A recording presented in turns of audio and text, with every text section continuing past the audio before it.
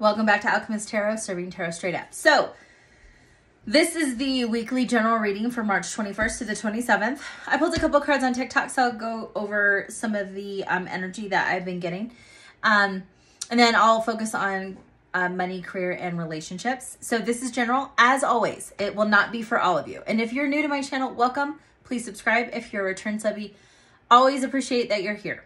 So let's go ahead and start. So the cards that I pulled were kind of overview over the week and kind of energy on what maybe some of you have been going through recently or presently and what you need to start focusing on, okay? Or what's to come, I should say. Page of Wands, and then we got the Three of Cups. So for some of you, you're starting to, and I feel like you really put a lot of attention, time, and energy back into yourself. Maybe you've had to kind of remove yourself from a group of people or a person and really starting to realign on, again, what you really want to do. And it's almost like you have this like sense of not only freedom, but sense of self and excitement. Maybe you're feeling this like burst of creative energy. You're starting to feel like, gosh, I'm finding my footing again. That's really exciting. And with the Three of Cups, your vibe attracts your tribe, right? So I think for a lot of you, you've had to cut away from, again, a group of people or places or things that really didn't help you evolve or grow or add value to your life. And then you're starting to break through and starting to put back that energy into yourself and the things that you want to see actually come to fruition. And with that, and staying true to yourself and staying very focused on your path and putting action, being consistent and driven, you're going to start to align with like-minded people. The Three of Cups is reunion, celebration, feeling a sense of like community, family even. So for many of you, this is something that you've been waiting for and longing for. And it's almost like when you stop searching for it, it comes. When you find you, they find you. And a lot of it is, again, having to focus what you want and who you want to become and putting energy into that. Let's see what else.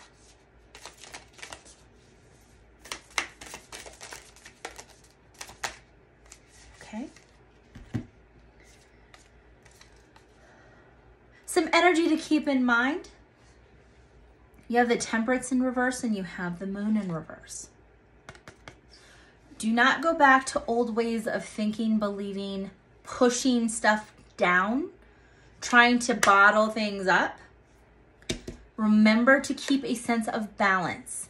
For some of you in the past, or even kind of an epiphany, things that you're starting to notice about yourself, is that you have put way too much energy in everything else but you. Being everything to everyone.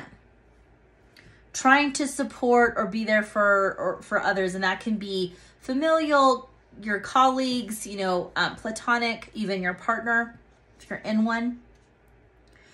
Do not suppress your emotions. Do not suppress. If you feel like something's off or wrong, or you feel like you're being pulled into too much, take a step back. Be honest. Say, I can't take on more. I don't want to. I like having what I'm balancing right now.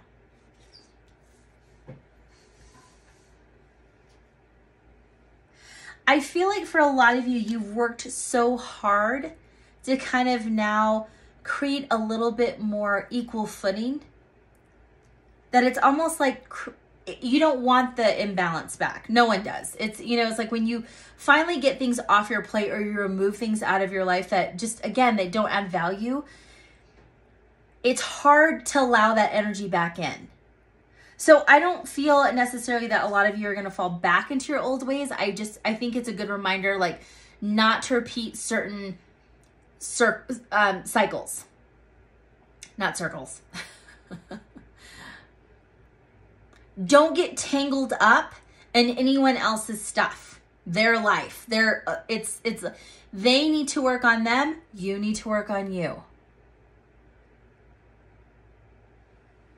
Because what will happen is that you'll take on that emotional burden when it's not yours. Let people figure out their own crap, okay? That doesn't make you less of a good friend.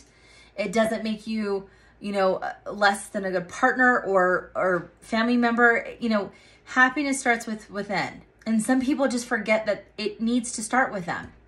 You've done a lot of the hard work and heavy lifting in your life. Let them do theirs.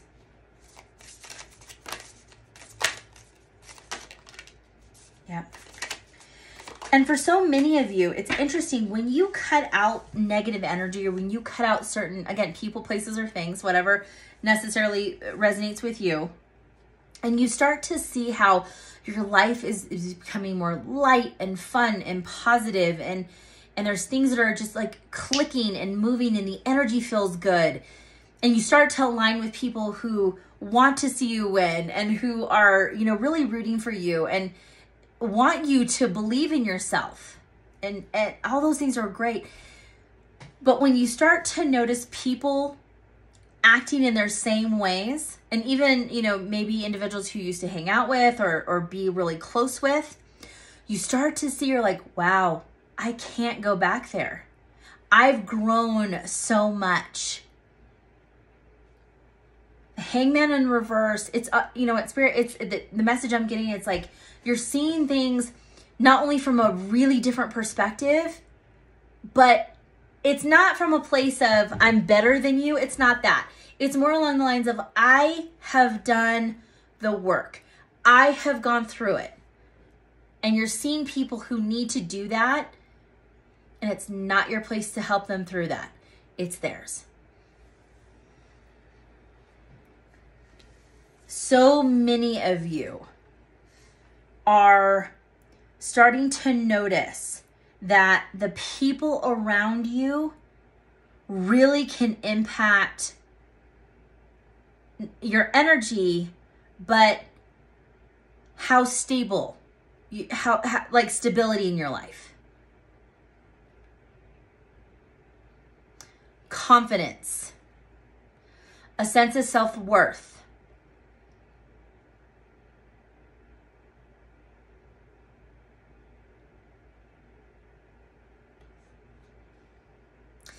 It's almost like the people in the past who always wanted to keep you, like,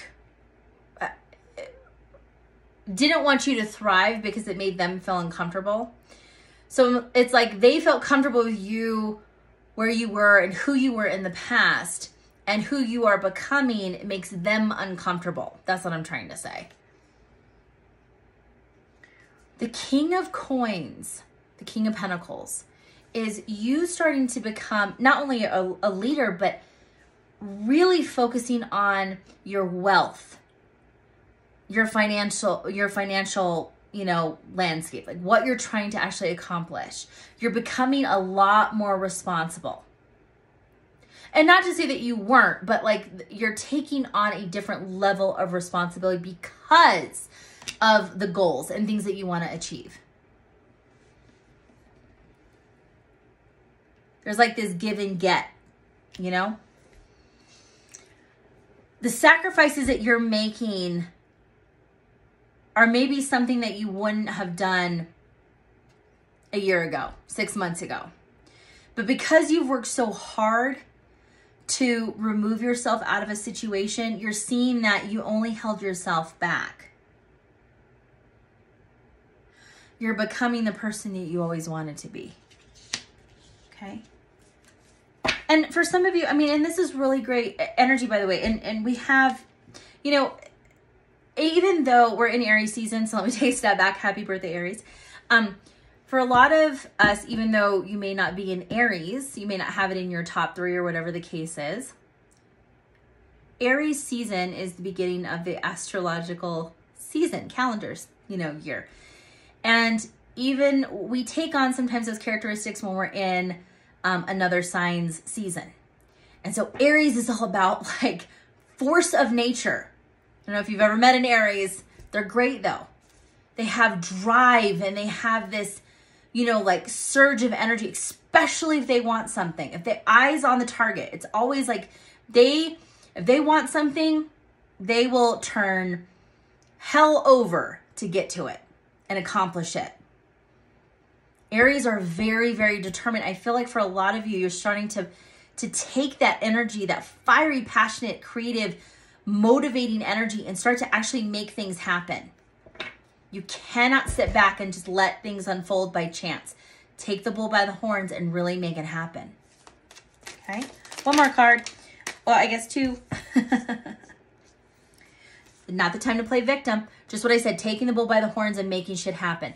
Three of Swords sometimes is playing that like victim mentality of letting things just happen. You know, not wanting to see things for what they are.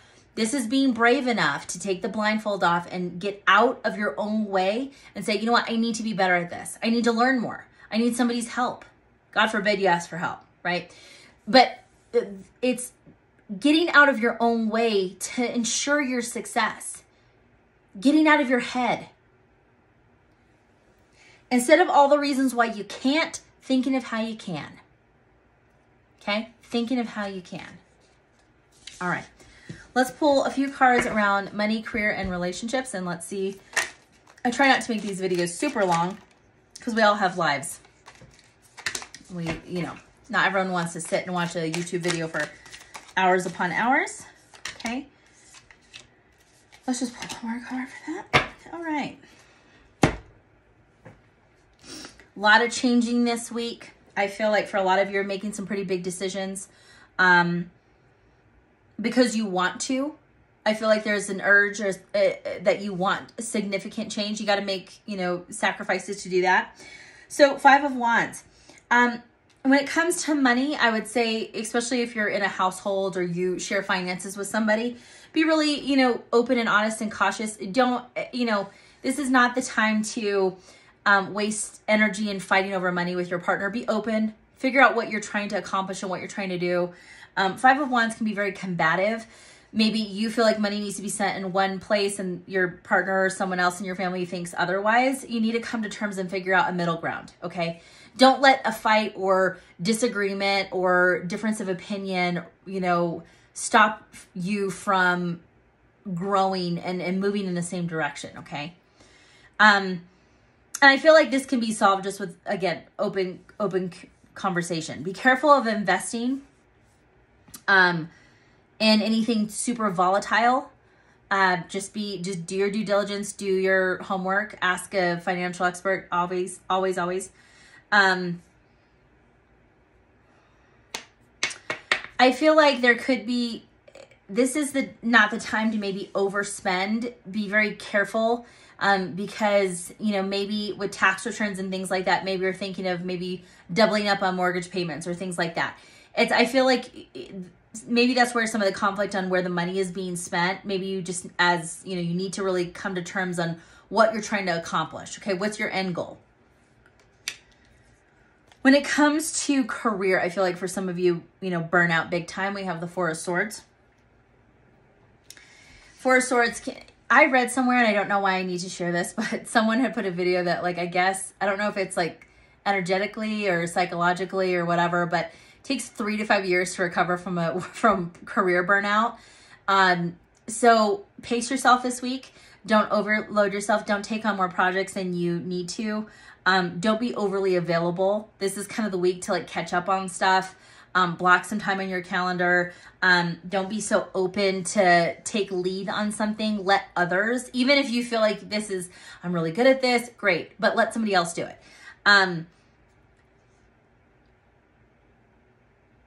This is the week to be slow and steady. Spirit is saying. You're going to need to save your strength for the weeks to come. So anytime that you have a break or like, you know, a way to kind of fly under the radar a little bit, do that. It will help you kind of balance things out. Because again, in the next few weeks are going to be a little bit more, maybe stressful. Okay. Okay. Relationship related. We have, 2 of Coins, and this is for couples. And then we have the King of Swords for singles.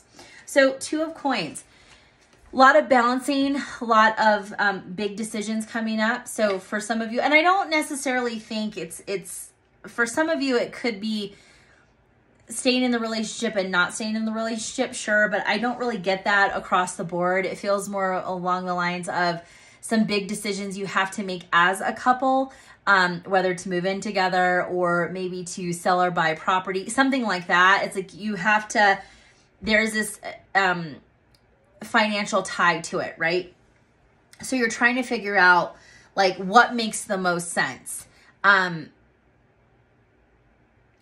don't know, my spirit keeps saying 2 minds are better than 1, 2 heads are better than 1, but for whatever, it's like you both can come to terms. I think it may not be perfect. But I think as long as both of you get something that you want, it's better than like one-sided, okay? I don't know if that made sense or not.